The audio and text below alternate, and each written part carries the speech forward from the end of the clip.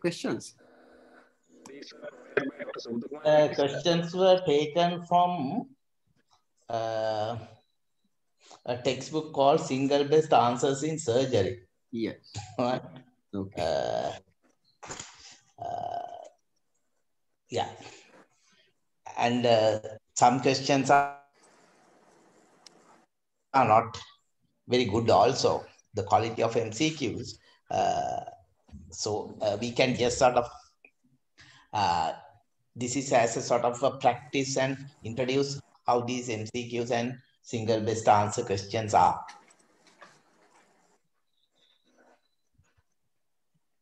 By now, sir, Can you hear me? Yes, we can hear you.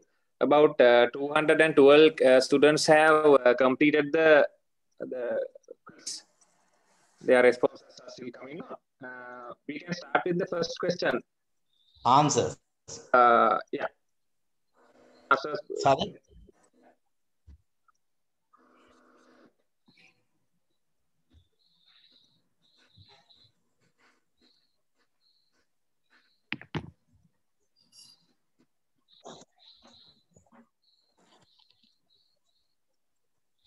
This is the question.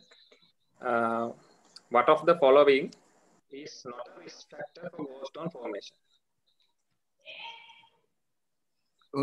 Pinto, do you have the answers? Yes. How they have answered? Do you have the results, Yeah. responses? Yeah.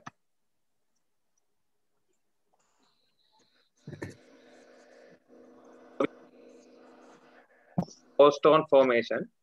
When you take smoking, about almost 50% has taken it as false, more than 50%. But so I think the data is a bit inconclusive on smoking as risk factor for gallstone formation. You take it away. Sorry? Can you hear me? Yes, sir. We can hear you. Sumu sir, we can hear you. Right. All right. Usually you don't get MCQs like this. This is not either MCQ or not a single best answer, because there is only one answer for this stem, no?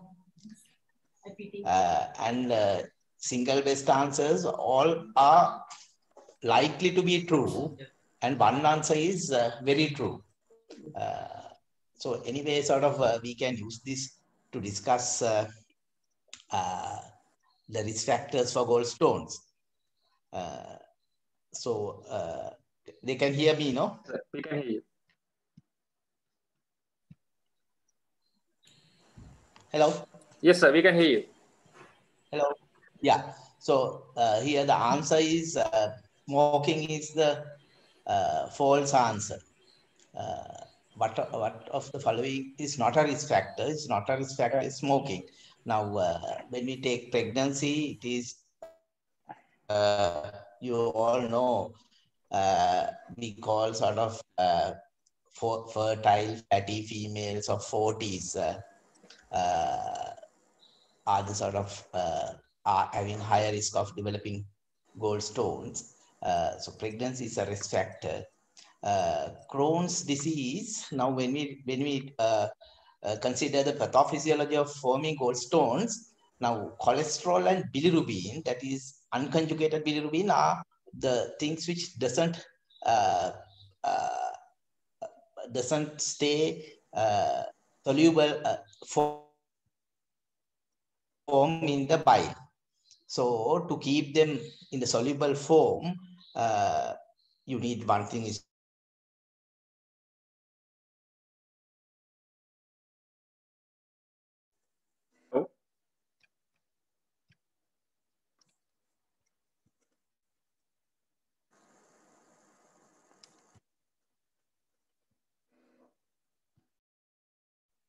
if the bile salts lecithin goes down, the proportions, bile tend to form stones.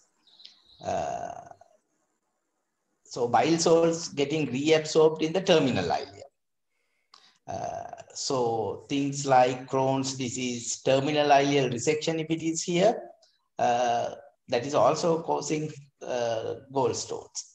So Crohn's disease, terminal ileal resection reduces reabsorption of bile salts.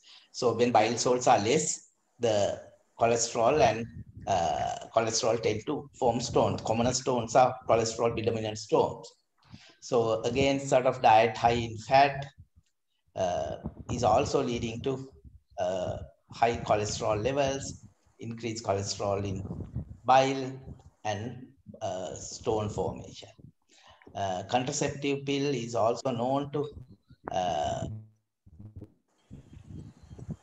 risk factor of developing gallstones. So it is a simple question, sort of just assess the baseline knowledge of what factors leading to gallstone formation. Other factors. Yeah, shall we just discuss a bit more about the formation? Because now we talk about all these risk factors, smoking, pregnancy. Yeah, but what kind of a risk do they have? Like, is it not when you say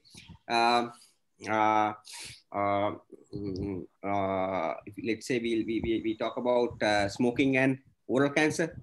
Is it is that kind of risk are we talking about, or are we talking about maybe there is some kind of risk? No. This is a theoretical risk, as well as sort of this has been shown also. Now,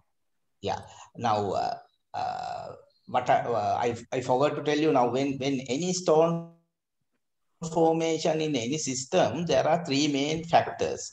One thing is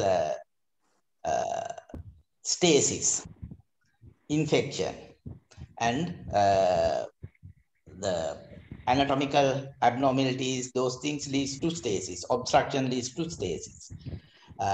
Then the constituents. So the bile, it is called the lithogenic bile. So there are certain factors which tend to keep constituents in liquid form, and when this balance goes off, they tend to form stone.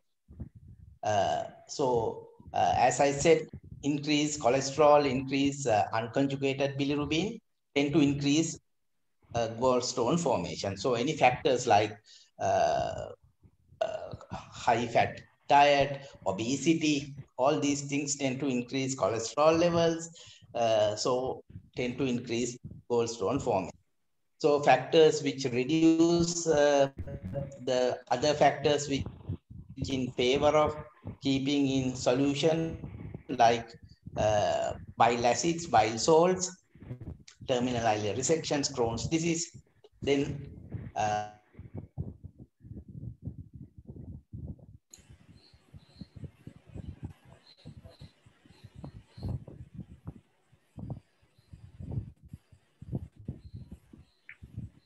Hello, can't hear.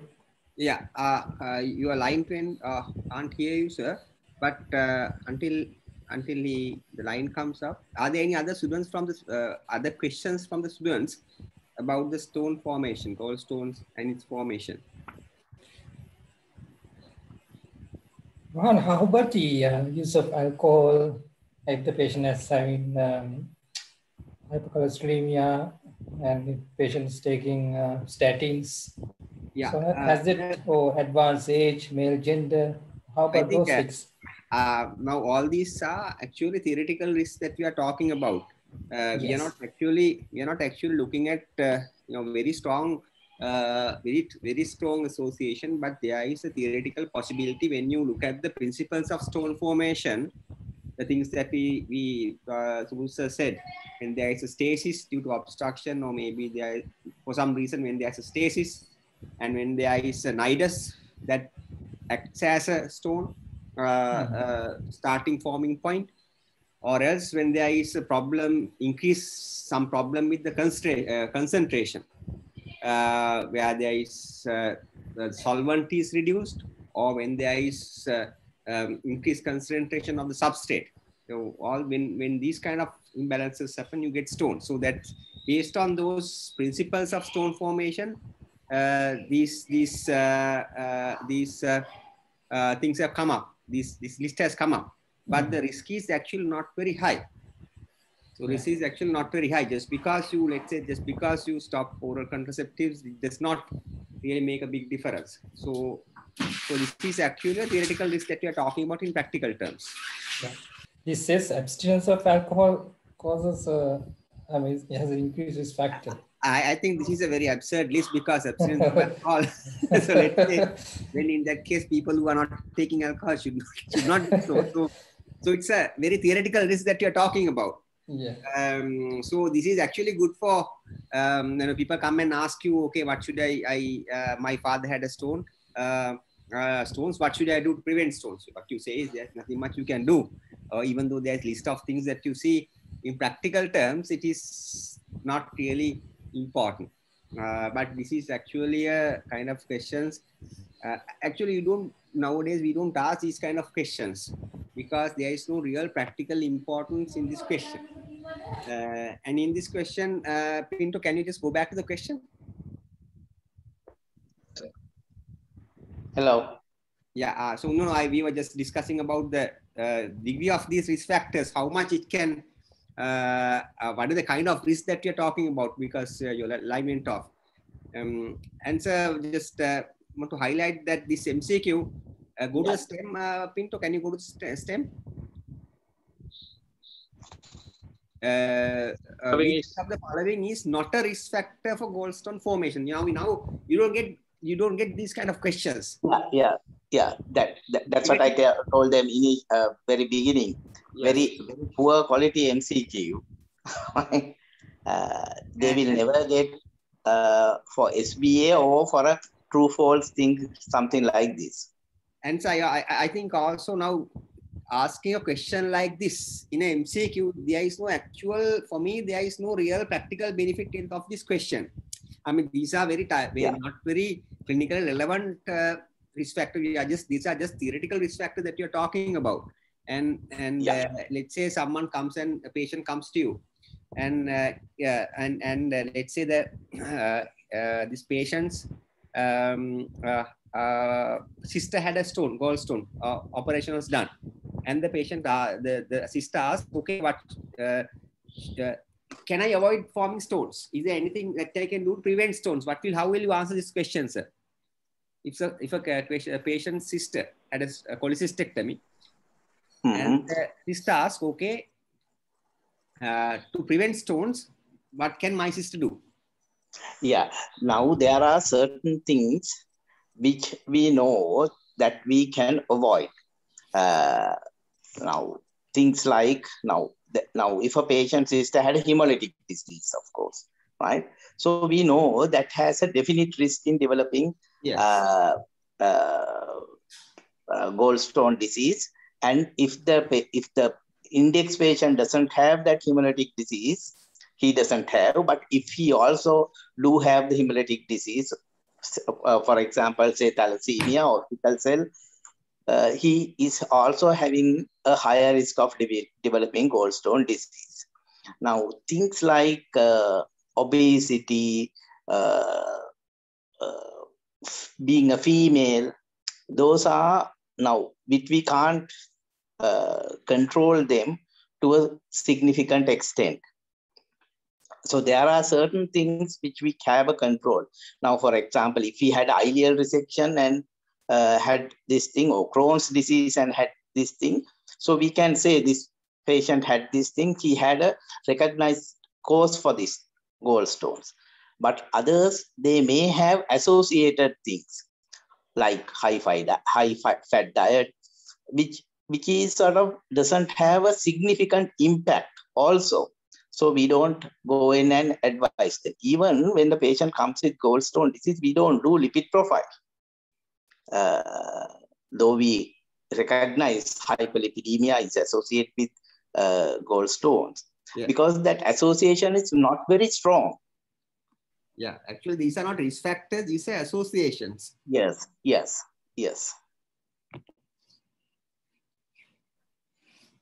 Now, things like hemolytic disease, Crohn's, ileal resections, they are real risk factors. Student has asked how Crohn's disease results in formation of gallstones. Yeah, Crohn's disease, terminal ileal resection, both because the bile salts getting reabsorbed back into the system. And bile salts are important in keeping bile in a soluble form. So Crohn's disease, usually it is the ileum is involved, but you can have Crohn's disease without ileal involvement. So disease ileum, it is similar to non-functioning ileum. So reabsorption of bile salts is less, so more and more bile salts are get rid of the body or excreted in the body. So depletion of bile salts. Yes. To the next question, sir. Yeah.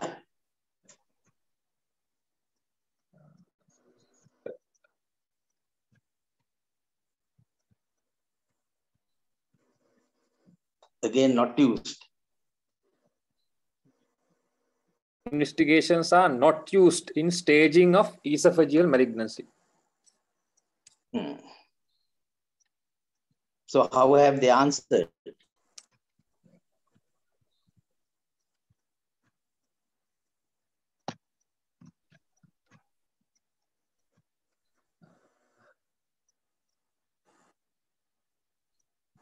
They are all almost 50% have answered mediastinoscopy also is used. Mediastinoscopy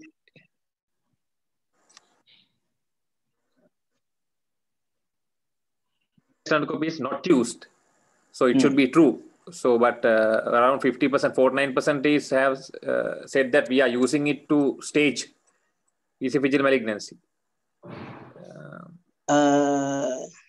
Which of the following investigations are not used in the staging the esophageal malignancy? Mediastinoscopy can be used to stage the mediastinal malignancy because mediastinal lymph nodes can be detected, and some people do harvest it and subject it to histology before the resection also. Undergraduate levels, how would you take up this question? What are the answers given? Yeah. There would be endoscopy. Pinto? These are the answers. Mediastinoscopy. What are the answers here? Yeah. Mediastinoscopy, CECT, endoscopy, endoluminal ultrasound, and laparoscopy. Yes, that is the commonly used. Yep. Endoscopy is not used to stage. Yes. Endoscopy is not used to stage the disease. That is to diagnose it and take a biopsy, because you can't. Endoscopic ultrasound, yes, but endoscopy is to diagnose the disease, not to stage the disease. The fact that the question is for stage the disease, I think endoscopy is the one which is not used to stage the disease. Yeah, sir, can you tell us now what do you understand by this staging of esophageal cancer? What do you want to stage? What are the things that you want to see when you are staging esophageal cancer? Yeah.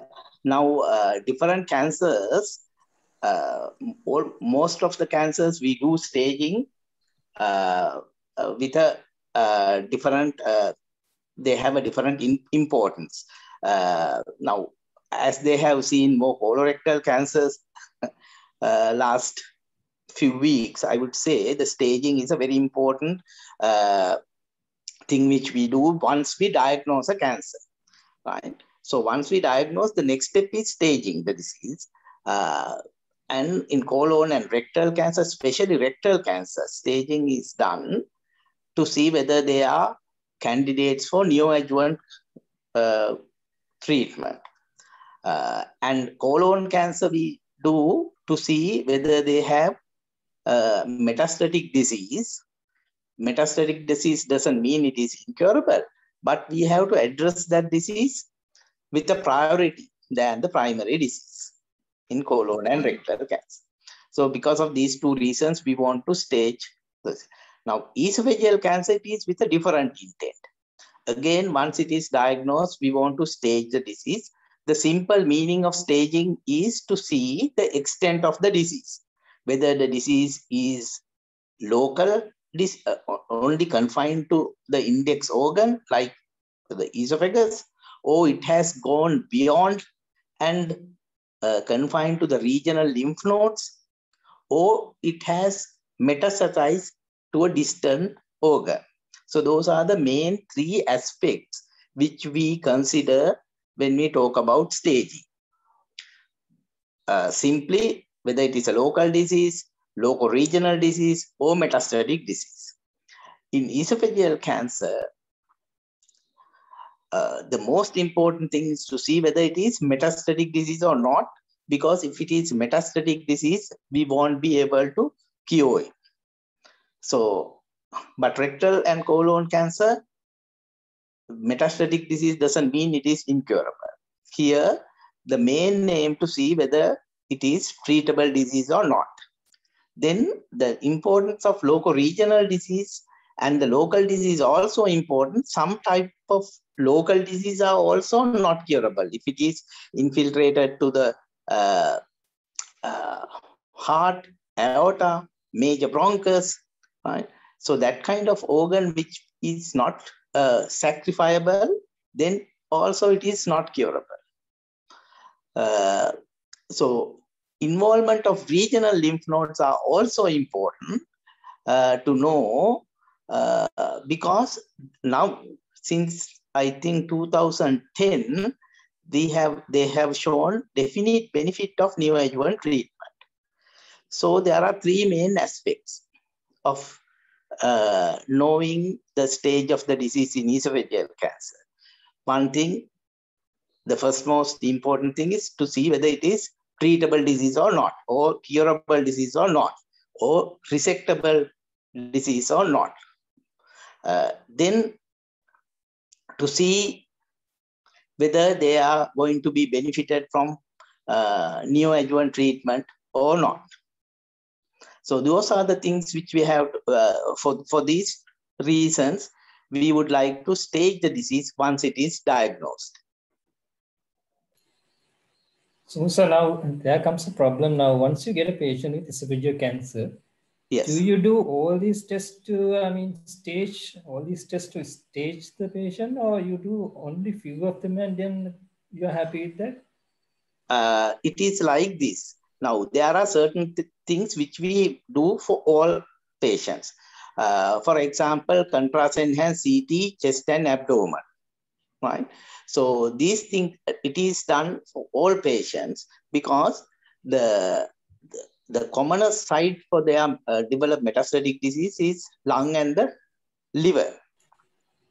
And that will help us to sort of recognize T4 lesions, that is the locally advanced lesions which has infiltrated into the major structures like trachea, aorta, vertebral bodies, or heart, inferior pulmonary vein, that kind of structures also. So CECT, abdomen and chest, and the lymph node status, celiac axis and mediastinum. So this is done in all patients. Now things like, bronchoscopy is also a staging investigation. If there are clinical features to suggest that there is a bronchial invasion, we do a bronchoscopy. If there is a clinical indication to suggest that he has a brain met, late onset epilepsy or something like that, we may do a CT brain as well. Now, the contrast-enhanced CT in detecting metastatic disease is not very accurate in esophageal cancer. And the fact that sort of it is a very complex surgery which carries a very high operative mortality and morbidity, we can't afford to do this operation without any clear benefits. So, some institutes regularly do laparoscopy as well, especially for the lower one-third and gastroesophageal junction tumors, to see whether they have metastatic disease, especially peritoneal metastatic disease may not be detected with CT scan. And the mediastinoscopy is also done, usually in Australia and regularly done in Australia and USA to sample lymph nodes and do give neoadjuvant chemoradiotherapy in a resectable tumor. And most of the guidelines suggest PET-CT scan to be done if CCT abdomen and chest is negative, and if you are planning for surgery, to avoid any occult metastatic disease which couldn't be detected with the conventional contrast-enhanced CT. So we don't do all investigations, but bare minimum is contrast-enhanced CT abdomen and chest. If possible, PET-CT as well if CCT negative. But other things like laparoscopy, bronchoscopy, mediastinoscopy, CT brain, those are optional based on the symptoms. Yeah. So basically what we understand by esophageal cancer staging is we would like to know how bad this tumor is or extent of the tumor. So we would like to know the local extent of the tumor, the extent of local spread, whether the important structures locally are involved, like bronchus and the heart that we mentioned. And then we would also like, then that will also limit our possibility of operation or resectability. Then we would like to know the lymph node status. If the certain lymph nodes are involved, then probably might think of giving neoadjuvant treatment, and sometimes might be inoperable as well if certain nodes are involved. Certain nodes are involved. So, and also you would like to see the distal metastasis, especially the involvement of the liver or the lung metastasis, and also the presence of peritoneal disease, which again is a contraindication indication for curative surgery. So that is why you would see. Yeah. So in medical jargon, but if someone say the staging is done to prognostify the disease, right? All what you said, sort of, Rohan, is included in that word. Yes. Right. So it's a single word which mean all what you have mentioned now. Students, you understood it?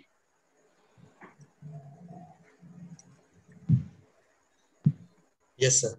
So a student has asked, what is the value of MRI in esophageal cancer? Yeah, MRI, now the rectal cancer, MRI plays a big role in staging, especially in the rectal cancer. Fine. But esophageal cancer, the commonest site of metastasis, now we are chasing behind metastatic disease. So commonest site of metastasis are lung and the liver.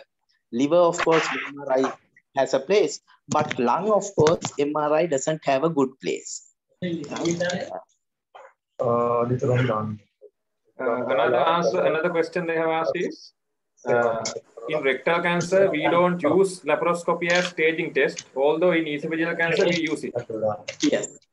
The incidence of peritoneal metastasis is higher in esophageal cancer than in rectal cancer. Yeah.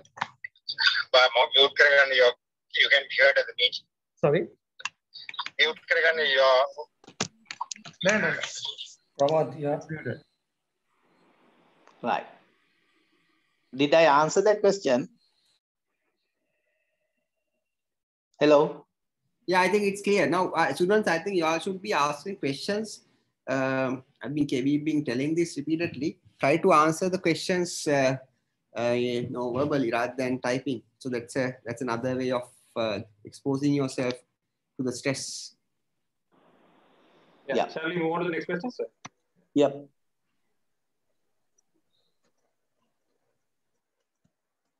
The following is not a recognized cause of post-operative jaundice following lab coli.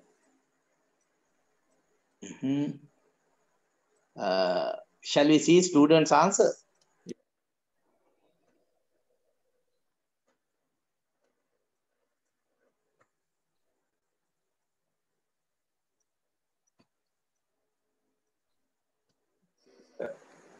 following is not a recognized cause of post-operative jaundice? Yeah.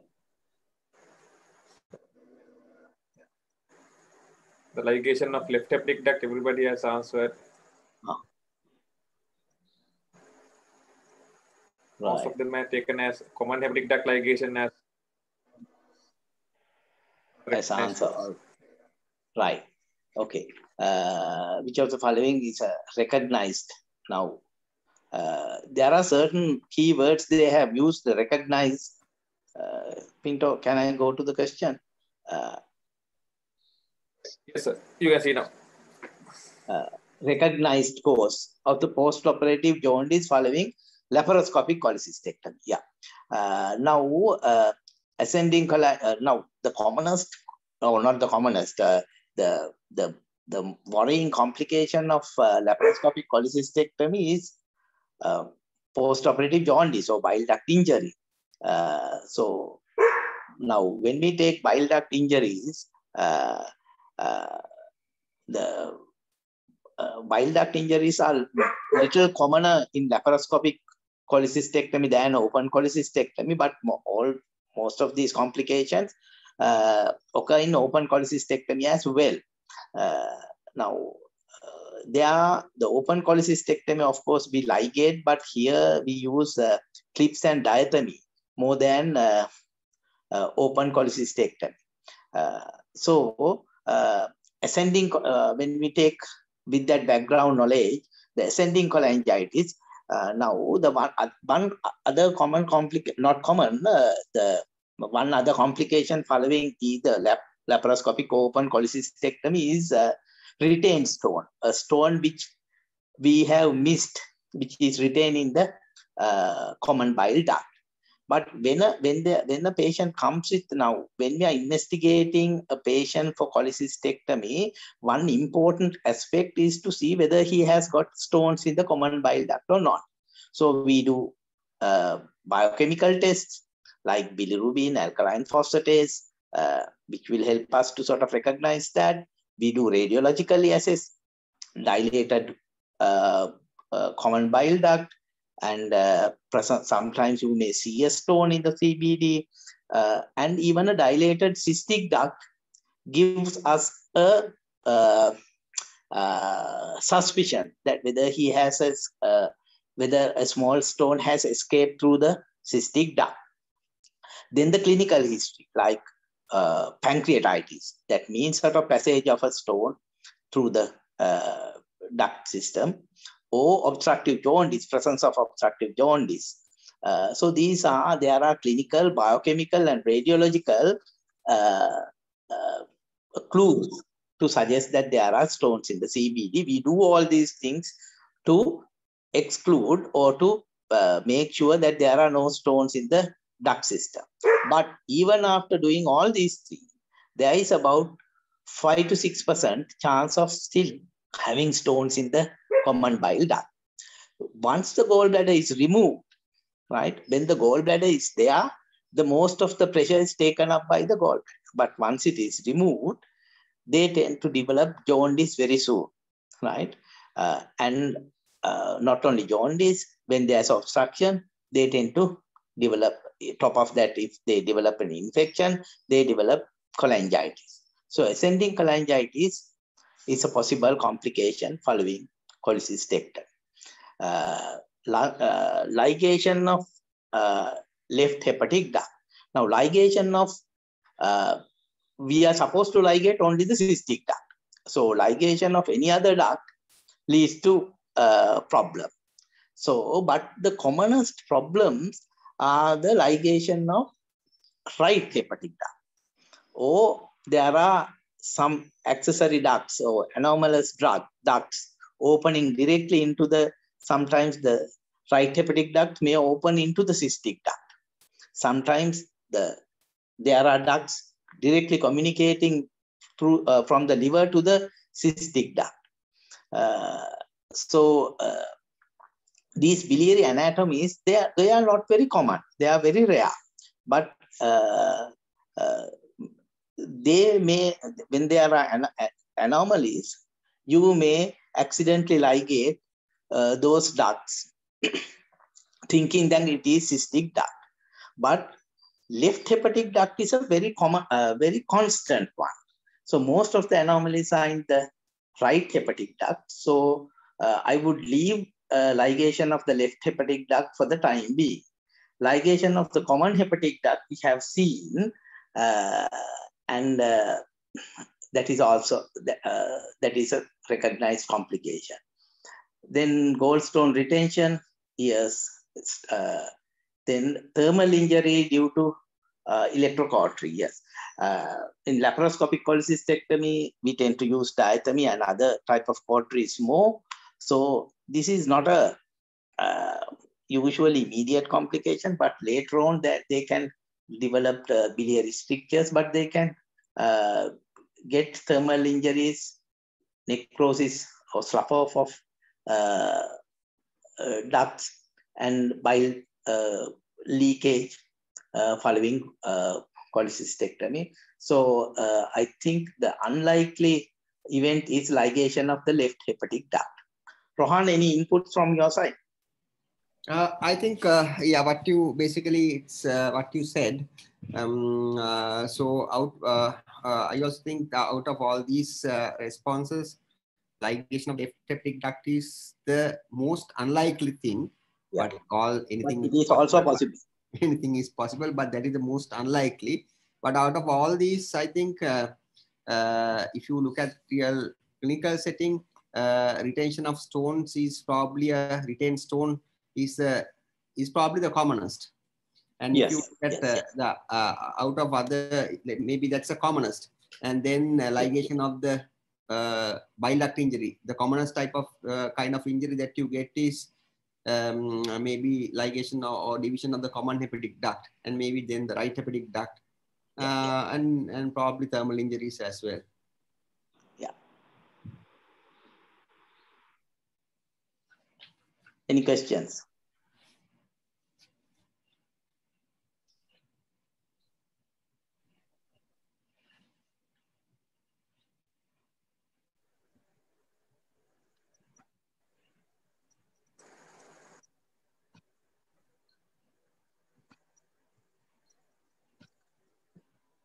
Shall I go to the next question? Yes. 6-year-old patient is admitted with jaundice. His urine is dark color and stool is pale. On examination, he has a palpable gallbladder. The most likely cause is. Going into answers. How have they answered?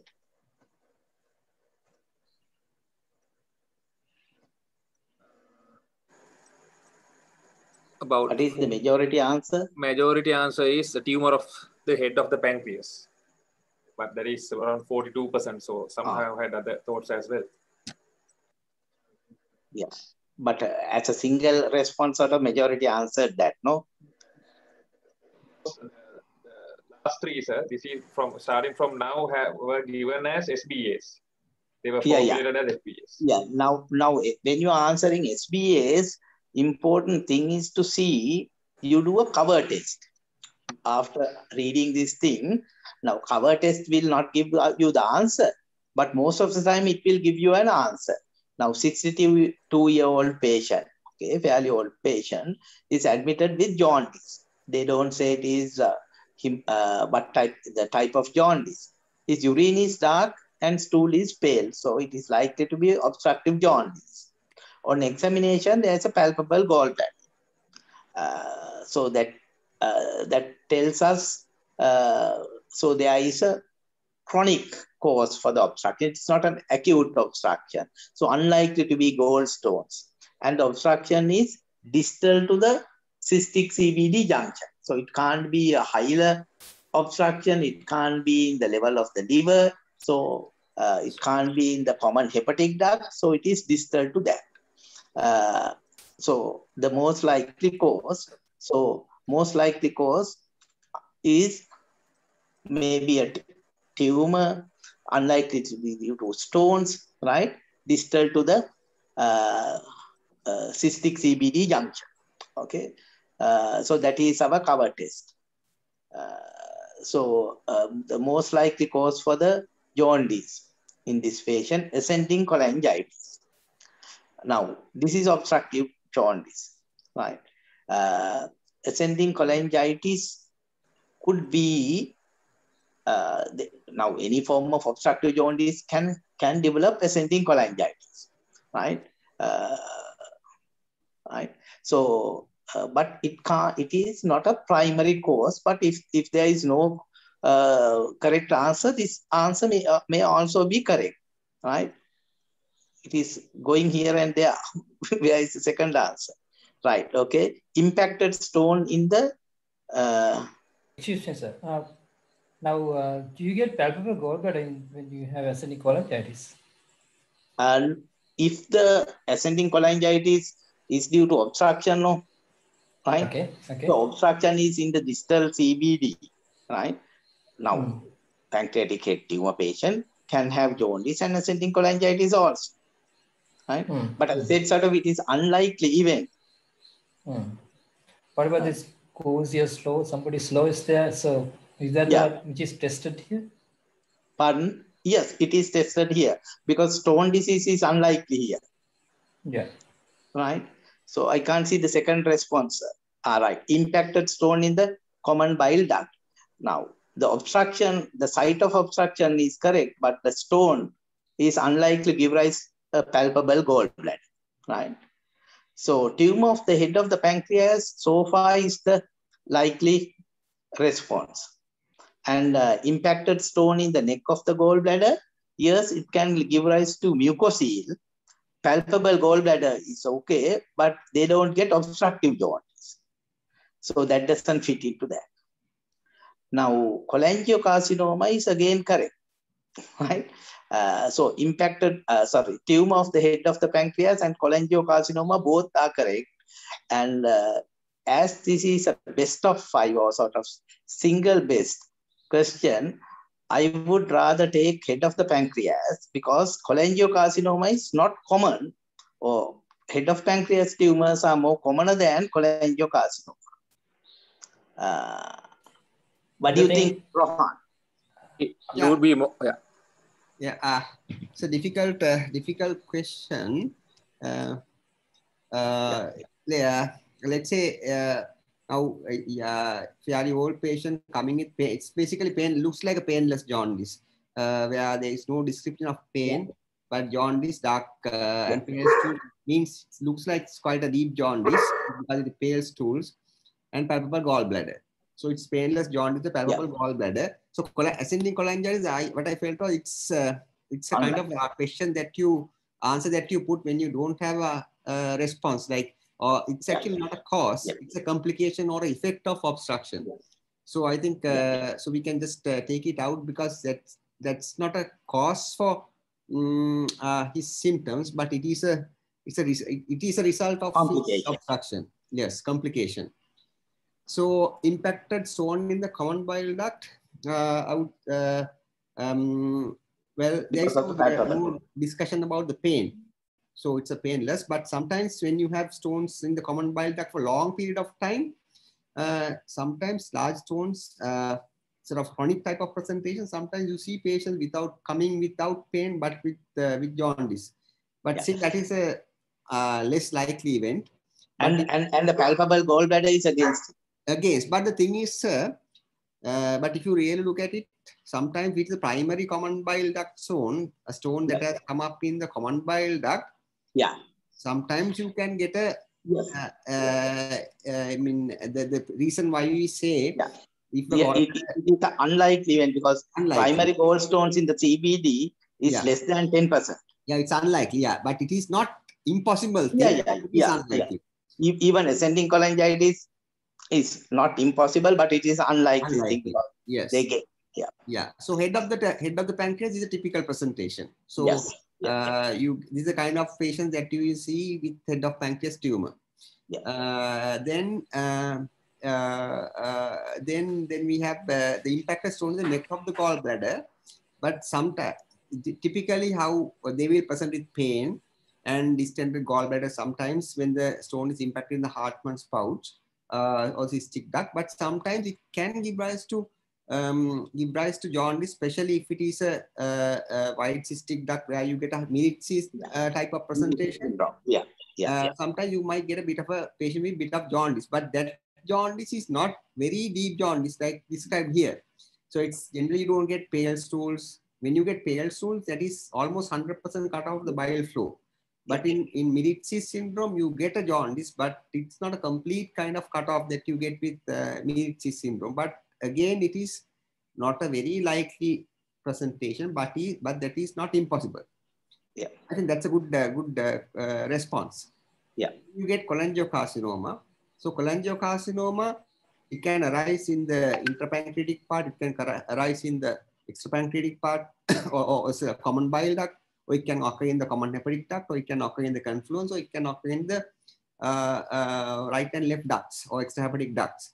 But you will get a distension of the gallbladder only if the cholangiocarcinoma involves intrapancreatic part or common bile duct, or sometimes even common hepatic duct. You can get distended gallbladder when the tumor goes down to involve the cystic duct opening. But out of these two, the commonest would be the head of the pancreas. So you can take the head of pancreas out of these two. These are the two real answers. Cholangiocarcinoma or the head of the pancreas. But looking at the probability of getting a patient, I think head of the pancreas would be the most likely answer. Yeah. Now this is a typical best of 5 question because all answers are correct, and the 2 answers are very close, like the head of the pancreas and cholangiocarcinoma. Only a very good student can argue on that, right? The base on the arguments are which is more common, but both are pathologically can lead to this problem. So I would think this is a more postgraduate question, right? But for final year exam, if I am sort of forming this, I would give hilar cholangiocarcinoma, right? Because unlikely you get a palpable gallbladder in hilar cholangiocarcinoma. Is that a better way of altering for final years? Yeah, I think that's the better way, yes. Cholangiocarcinoma.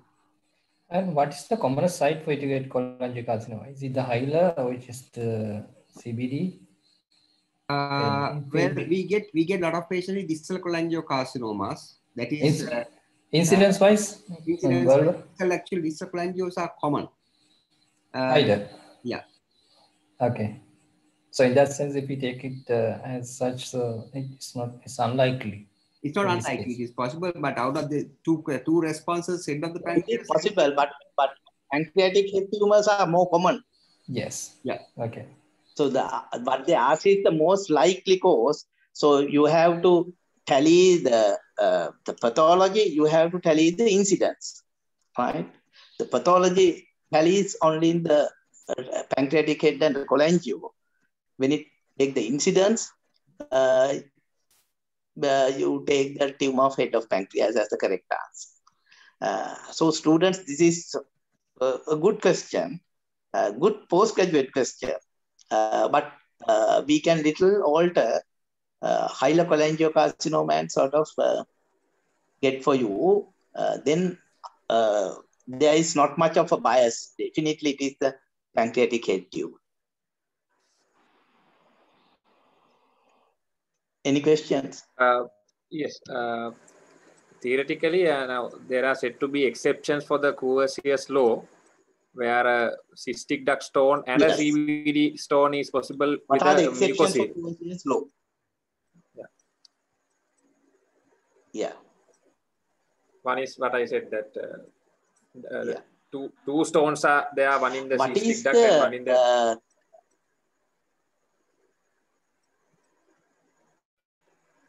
Hello. Yeah. What is the concept behind Courvoisier's law? Students, anyone can anyone answer that question?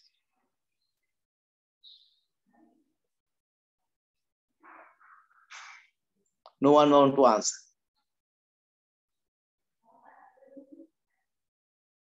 බලන්න පින්ට type කරලා වතේවල තියෙනවද කියලා. type කරලා මට දිගට යනවා. I'm asking them to ask them in person because as Rohan sir said, they have to, get used to speaking with us. I think that is, you learn that, no, to ask a question. Instead, somebody has asked about the Medici syndrome. So, do we want to talk about it? Yes, Rohan, can you elaborate a little bit about Medici syndrome? Medici syndrome, yes. Yeah. So what you understand by Medici syndrome is when you know that the cystic duct goes and joins to the common hepatic duct, and it becomes the common bile duct. And sometimes you get fairly large stones going and blocking the Hartmann's pouch. And sometimes the cystic duct is quite variable. Some of the patients, the cystic duct is quite long, but in some patients, the cystic duct is actually quite short and wide. So in these kind of patients, when you get a stone impacted in the cystic duct, it can obstruct the cystic duct and it can start protruding into the cystic duct, common hepatic duct junction. And when the stone blocks the gallbladder, it leads to infection. So you start getting cholecystitis, and you get swelling, edema around the heart, around the callous triangle, and around the Hartmann's pouch region. So as a result, you get obstruction, partly because of the impacted stone and partly because of the edema. And so that leads to obstructive jaundice. So that the obstructive jaundice that you get in Medici syndrome is not it's sort of not a sort of complete obstruction, but there is some sort of obstruction. So they have people divide this Medici syndrome into different types depending on the degree of the size of the defect that you get in the common bile duct, or size of the opening. So I think that is not very important for you all, but in principle, this is what happens in Medici syndrome. And it is important to know that sort of in ultrasound, they say dilated intrahepatic and the both left and right hepatic ducts.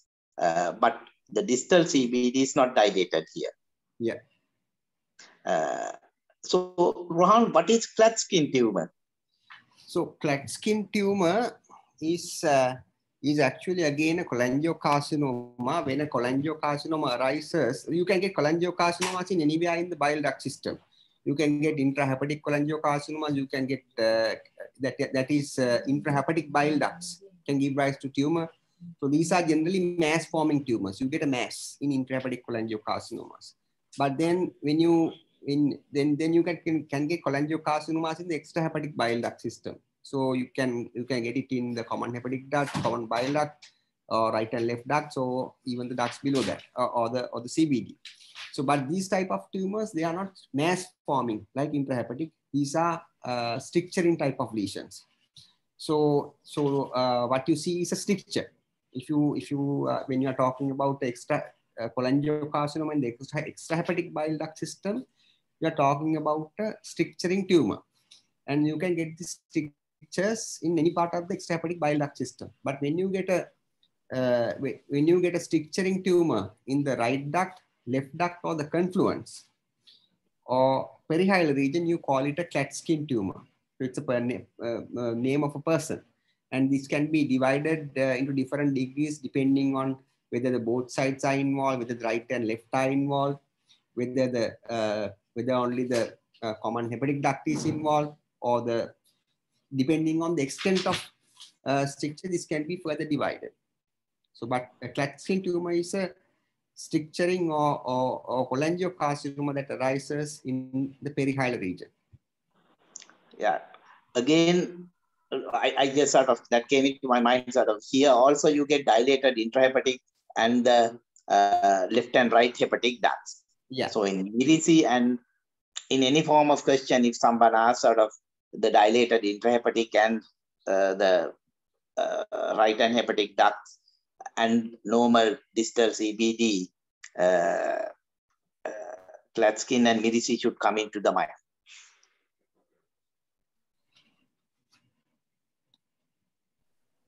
As an answer to the question where what's the basis behind this QSA's law. One student has written as gallstones that cause chronic inflammation in the gallbladder, and that leads to fibrosis, and gallbladder is then incapable of distension. All right. Okay, good. So that's correct. Yeah. So shall we move on to the next question, sir?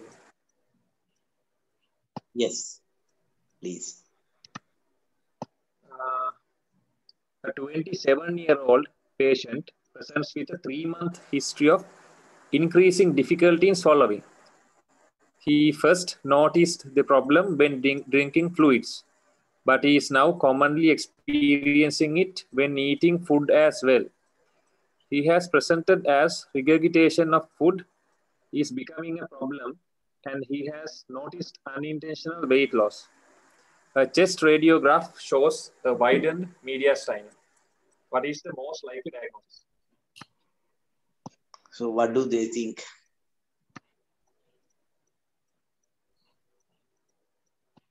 About 47% of them think that's achalasia.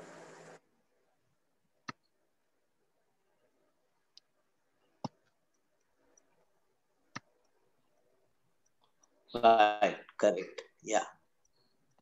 But significant number thinks Otherwise, yes. esophageal malignancy also. No? Yes, yes. All right. Okay. Right. So now you say now this is a 27-year-old patient. So fairly young. So at this age, the incidence of malignancies are not that common. Now, there are certain malignancies are common, testicular tumors, they occur in younger patients, lymphomas and all that. But esophageal cancer usually occur after 60s. But of course, having said that, you can get, no age group is immune for esophageal cancer. But it is unlikely.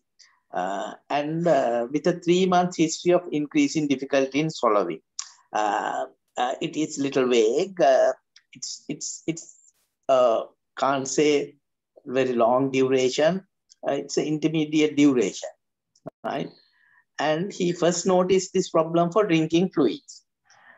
This is a very theoretical question because even most of the patients, whatever the problem, they find it, there are difficulty in swallowing solids. But yes, when they say, when the question says they noticed a problem for drinking fluids, that prompts us sort of, they are talking about achalasia of cardia, but is now commonly experienced when eating food also. So this has also progressed, but the usually progression occur from solids to liquids in malignancies. But theoretically, they say the motility disorders like achalasia, you get in, initially you get dysphagia for liquids, then it progresses to solids, right? And he has presented as regurgitation of food is becoming a problem, and he has noticed unintentional weight loss. So even whatever the reason, achalasia or esophagus, if they can't eat, sort of they lose weight. Chest radiography show a widened mediastinum. This could be mediastinal lymph nodes, but even achalasia, you can get sort of, when you take X-ray, you get very wide mediastinum because food residues in the dilated esophagus. Now, esophageal carcinoma, it progresses so rapidly, sort of there is no time for esophagus to get dilated. So dilated esophagus you see in more chronic procedures. Though the patient is symptomatic for 3 months, this would have been there for a longer time. So this suggests that this has been there for a longer time. But other possibilities, the enlarged mediastinal lymph nodes. What is the most likely diagnosis? So based on these things, cover test suggest it is achalasia, but we'll see thoracic aorta aneurysm when known, the thoracic artery aneurysm.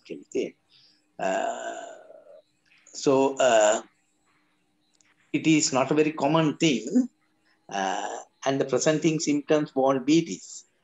And esophageal malignancy, we said because of certain reasons, it is a bit unlikely. Plummer-Wilson syndrome, there you get a web in the upper esophagus. They also get difficulty in swallowing, but they have difficulty in both fluids and liquids as well. And the initiation of the swallowing, they find it difficult. So they don't get dilated mediastinum. And Plummer-Wilson syndrome itself is not malignant, but it's a pre-malignant condition. Achalasia fits into this, as I discussed, and achalasia also pre-malignant condition. Esophageal spasms usually don't cause dysphagia, but they get pain when you swallow. And it is not a persistent thing. And unlikely thing is sort of they don't lose weight. And the dilated mediastinum is not possible with esophageal spasms. So the most likely reason is achalasia of cardia. So, student is there's this yes. Thoracic Yeah, thoracic aneurysms now they're usually not presenting at this stage at all. Age of is not a thing. It's happening in very old divisions after 60s, but they will present also with dysphagia. I mean, it's sufficiently large because the thoracic aorta is also sitting next to the esophagus. But there's another congenital cause called dysphagia lusoria, where you get this aberrant subclavian artery arising and then crossing the esophagus. That can also give rise to dysphagia. But this clinical picture, actually, the description that's given here is not compatible with that situation either. So that's one of the kind of a cause for dysphagia.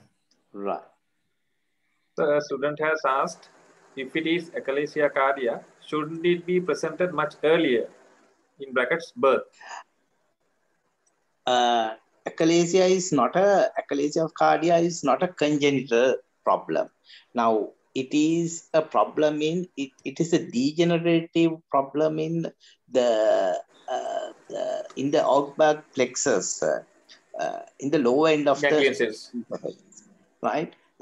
So we don't know the exact etiology, but sometimes this may be post-inflammatory, sometimes post-infective as well. So it doesn't present since birth. So it occurs. It's not like Hirschsprung disease. It is not the mirror image of the Hirschsprung disease on the two ends of the GI tract, right? The Hirschsprung disease, yes, you are born with Hirschsprung disease. You don't get sort of Hirschsprung disease unless sort of adult type of Hirschsprung disease, yes. But commonly you are born with this thing. Achalasia is not like that.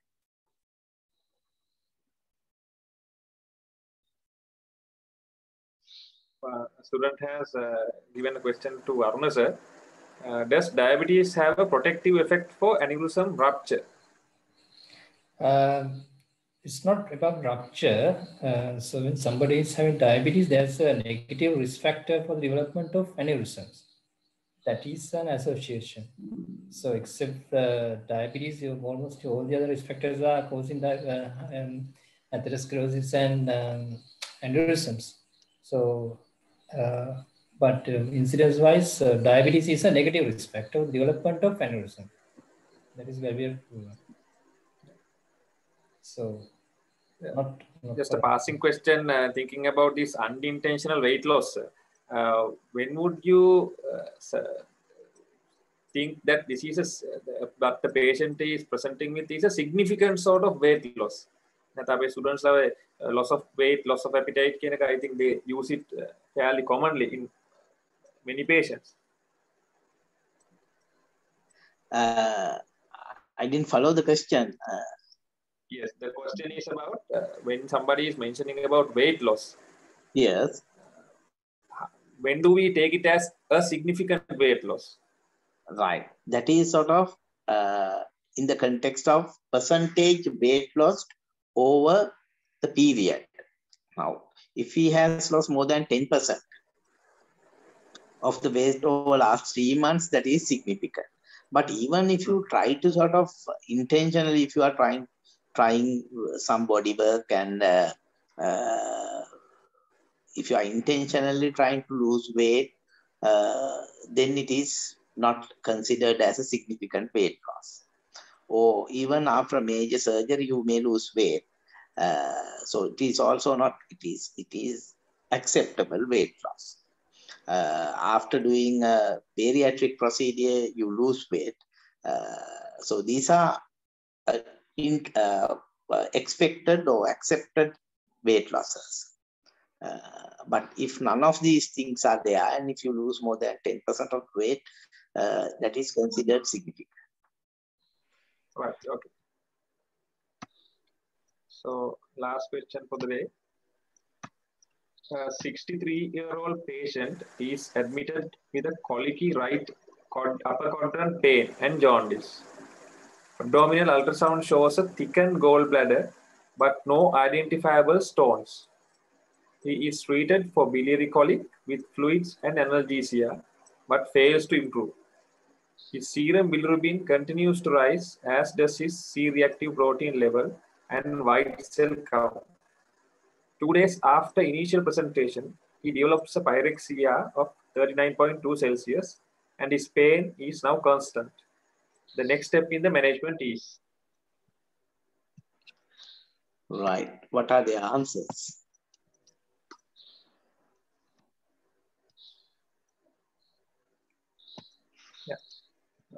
About 33% has answered as MRCP.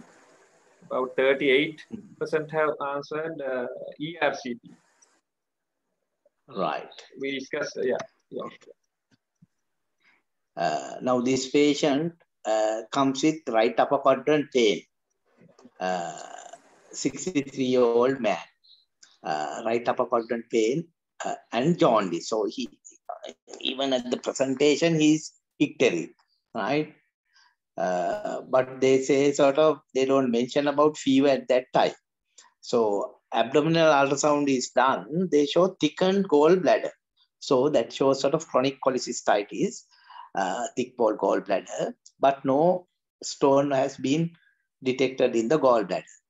So when the gallbladder is not distended, ultrasonically, sometimes it's not easy to pick up stones, even if they are there. Sometimes there would have been a stone passed into the common bile duct as well. That is also compatible because sort of he's jaundiced. And the CBD colics are more true colics than sort of the pain you get with the gallbladder stones. Then he is treated for biliary colic.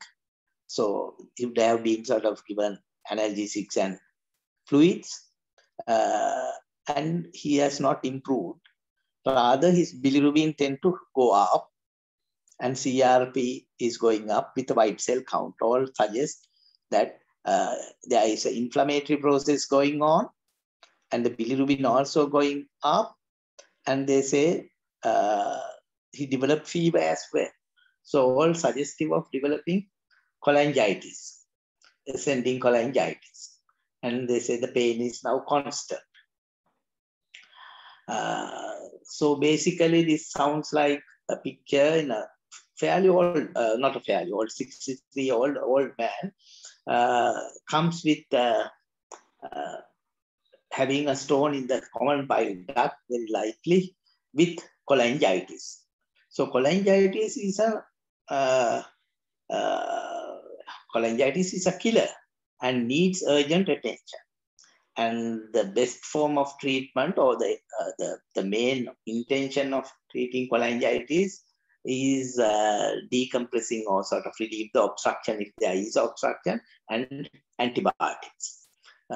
So thinking of all these things in mind, cholecystectomy, again, it's a good question because now the most of these stones are formed in the gallbladder and get into the common bile duct. Even if you find the gallbladder stone in the common bile duct, one fine day you have to do a cholecystectomy, right? Because gallbladder is the culprit. Otherwise, he will get this problem again. But this moment, cholecystectomy is not going to help. You have to do a cholecystectomy someday, but not that is not going to cure this serious problem at this juncture. So if you think of your cover test, what would be your answer? Cover test, my answer is ERC, right? Because this is an urgent situation, you have to decompress it. So if ERCP is not there, probably then the other things might consider like antibiotics, MRCP, because you can diagnose condition with MRCP or even with CT, but it is not going to help you. So open stone removal and T-tube drainage, ear stone is removed, but it is little radical nowadays, right? For a CBD stone with cholangitis. MRI, yes, it is a non-invasive way of diagnosing it if you have doubt. So there's a 50-50 between ERCP and MRCP as they have given MRCP. Right? Yes. Lithotripsy is a modality which is not very successful in biliary stones. We use it only in desperate situation. So it is out anyway, but it is one modality of dealing with common bile duct stones. So lithotripsy, open stone removal, cholecystectomy, they have some place, but these three are out, and ERCP and MRCP are on the card. And as this is, I don't think there is a very true answer in this question, because if all these facilities are available, someone would think I would do MRCP and diagnose it and then plan for ERCP. But you can't avoid ERCP here. So the best, as they say, next step of management, one would think MRCP as well, but it is not the definitive management. So you may do MRCP, but you can't stop from there. You have to do a ERCP if there is a stone. So the likelihood underlying pathology, the stone here, I would rather prefer to give the answer as ERCP and stone extraction. So small question, if you do the ERCP, yep, and then you don't find a stone, then you can avoid the ERCP, isn't it? Suppose if it is due to a stricture now, you still decompress the biliary system, isn't it? So yeah, but if the MRCP doesn't show obstruction, let's say this is a situation where the patient had a stone in the gallbladder which fell off, and it caused stone transient. Has passed now. Yeah, it has passed. So you don't see a stricture or the stone, but you may have a transient elevation of LFTs and the bilirubin, which will settle with time. His bilirubin in such a situation, do you need to do the ERCP? Yeah. Now his bilirubin level continue to rise. They say it continue to rise. So in your scenario, it tend to sort of gradually settles, isn't it? Definitely, it is not going to rise. Continue. Yes, true. Right.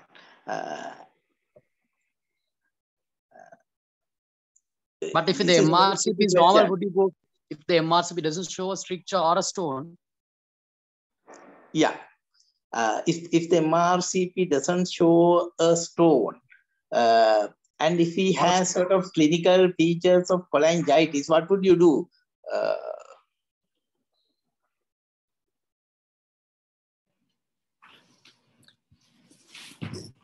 Yeah, I think this is a bit of a difficult question.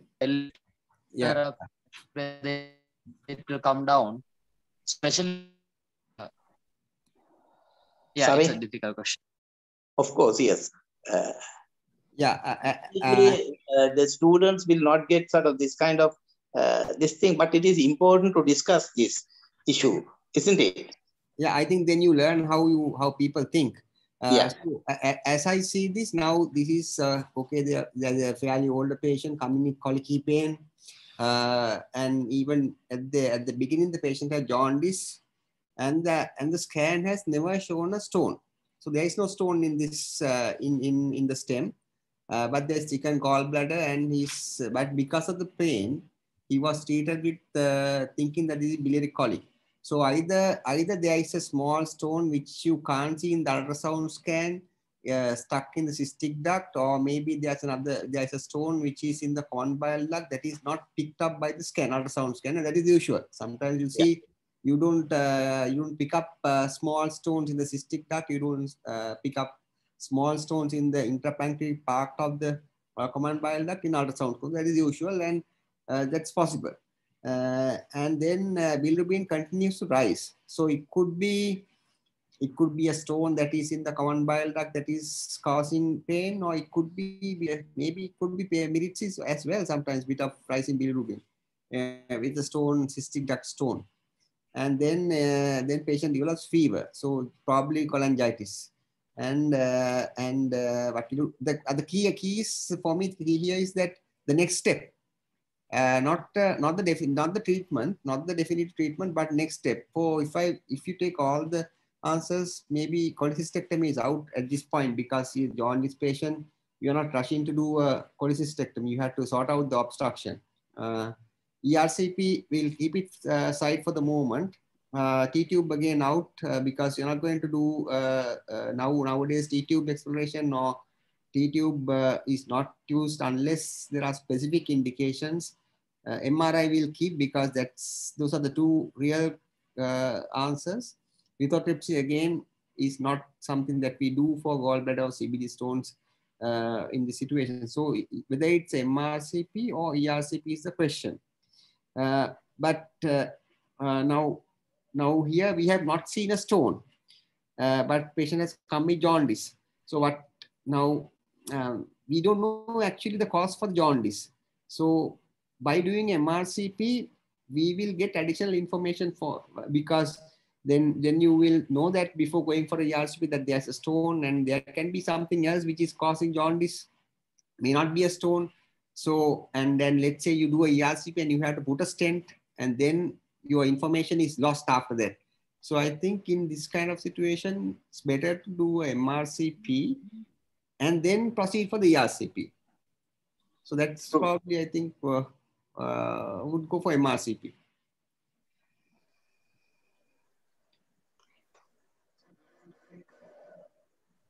Into account when you are considering whether to do MRCP or ERCP in this kind of scenario?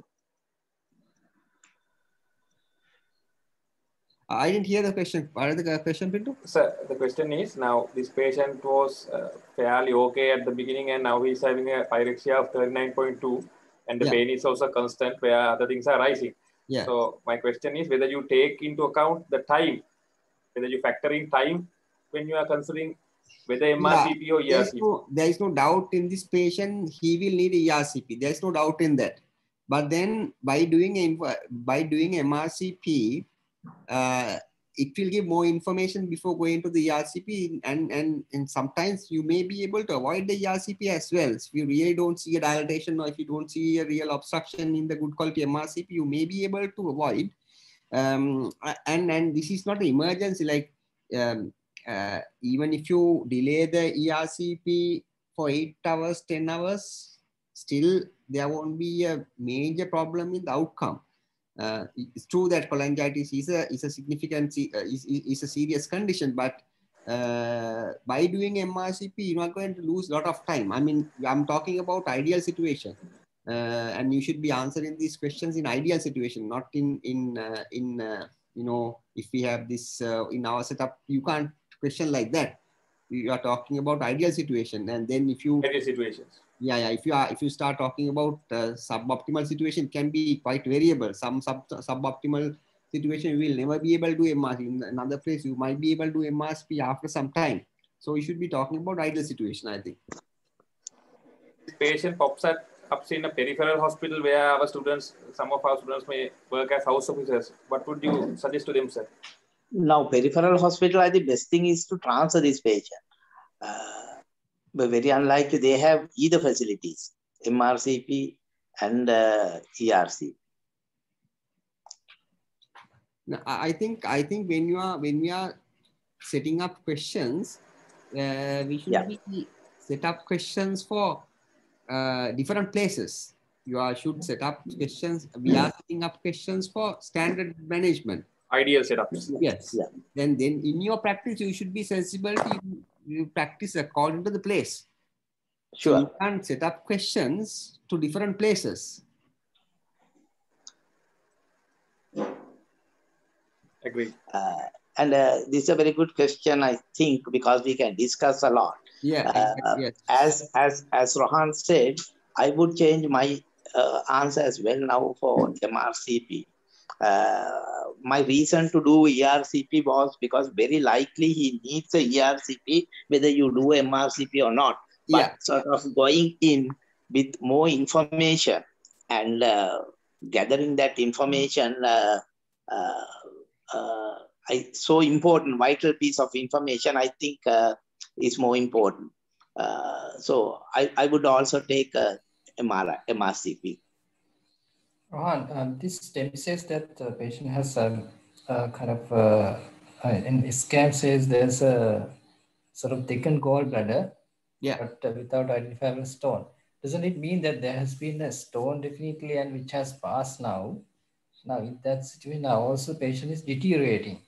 So 2 days after the initial presentation, he developed pyrexia, high fever, and pain is now constant. That means that cholangitis now is something which we have to treat urgent. Now it is an obstructed, infected system. So in that situation, isn't it better to go for ERCP as soon as initially? Yeah, the point is, I don't know, there's no doubt that he will require ERCP. Is there any harm in doing it as first line? There is harm because ERCP, now ERCP, all these are invasive procedures. Any ERCP carries a risk. ERCP can aggravate cholangitis. If let's say, and on top of this, if he gets pancreatitis, there is a risk.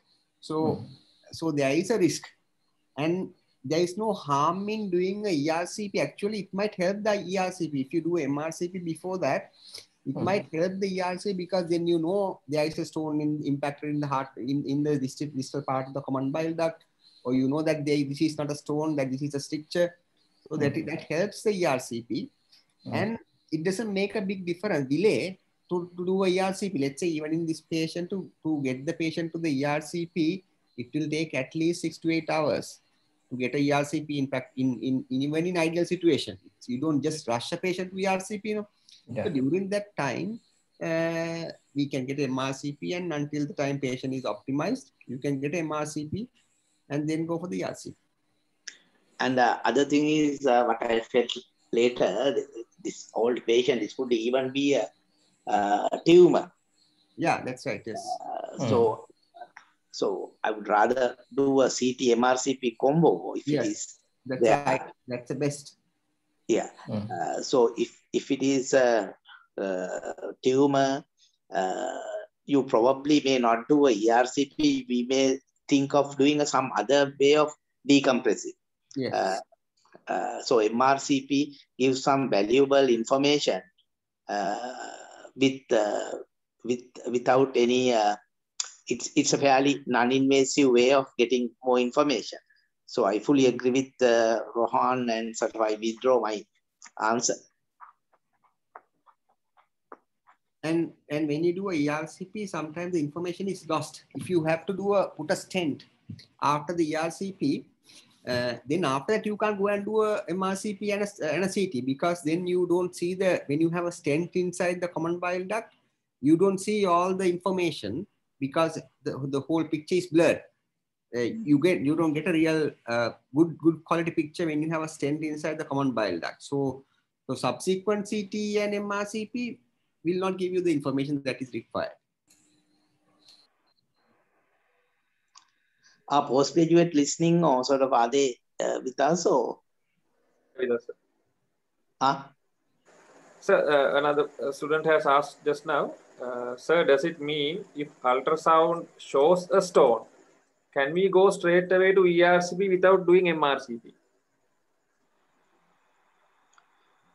If ultrasound shows evidence of a stone in the common bile duct. Evidence of a stone. Yes, yes. Yes. I think in that situation, yes. So yes. You have evidence. You know that the block is because of a stone and you have seen a stone. I think in that situation, yes. Yeah.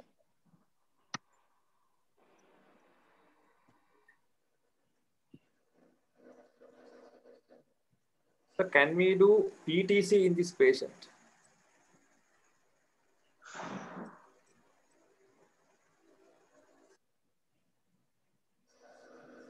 Yeah, okay. PTC in this situation. Yeah, PTC.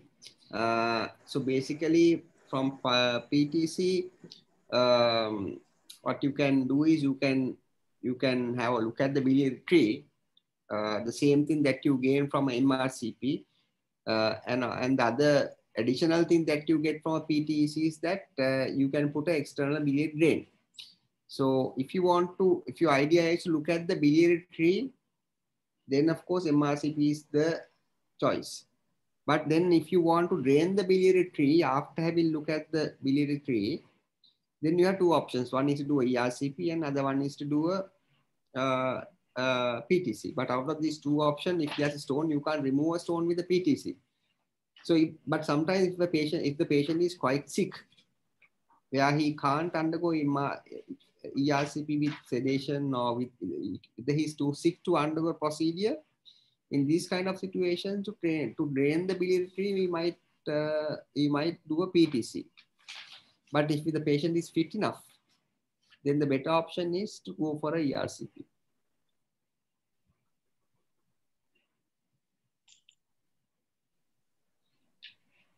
Students, any more questions?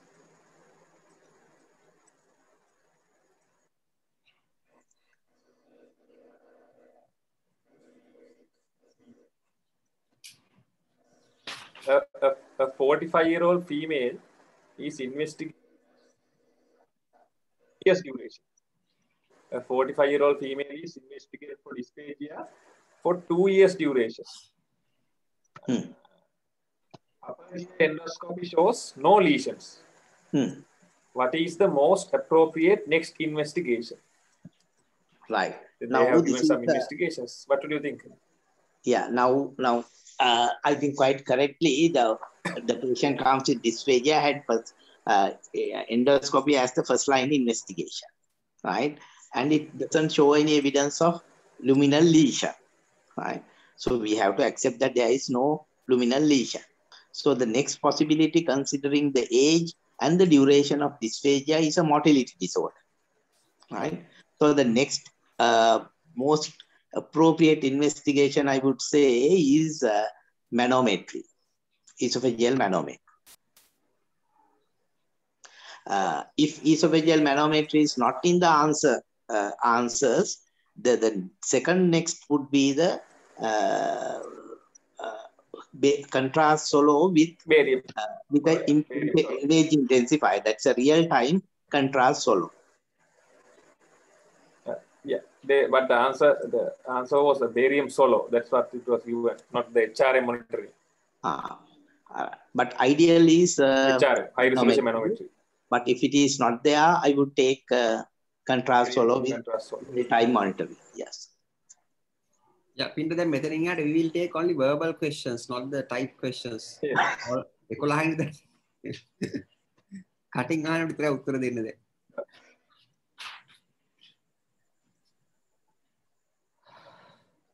That's අපි මේකටනේ අපි we are planning to get closer to students I mean academically. So, yeah, but they are not taking the opportunity. Today, how many students have participated? There are about 230 at the beginning. Now there is 178. Rapidly Again, I'm regressing. telling you, you will not get these questions, but this is to sort of understand the concepts behind these questions and discuss about the subject matter and how. Mainly, I want to highlight the thinking pattern. Yeah. The same question, sometimes Rohan sir thinks in a different way, I think in a different way, but yeah. we both think in a more rational way. Right? So you will not get these questions. No, that is not the idea of these questions. So don't study the questions. And also, can you all just respond and tell whether this pattern of teaching is better than taking a topic and discussing? So what type of classes do you all like? You all like classes based on these questions, or not classes, discussions based on these questions, or do you like formal Question based? Yeah. So just put up your response in the group so that we can do some. I'll send them a Google form as well, sir, tomorrow. Okay. So they can more formally and more. If they want this type of thing, their actual participation is more important. ඒක තමයි වැඩි. අපි ටික විතරමනේ කතා කරන්නේ. අම්මලි වැඩි. අපිට ඉතින් අපිට කතා කරගන්න පුළුවන්, we can sit down somewhere and then we can talk among ourselves. That is not the idea, no? Questions cutting ගහන්න නෑ වගේ අද. Okay, no questions then. Okay, sir. Okay, thank you. Good night. Okay. Good night. Thank you, sir. Thank you, sir. Thank you, sir.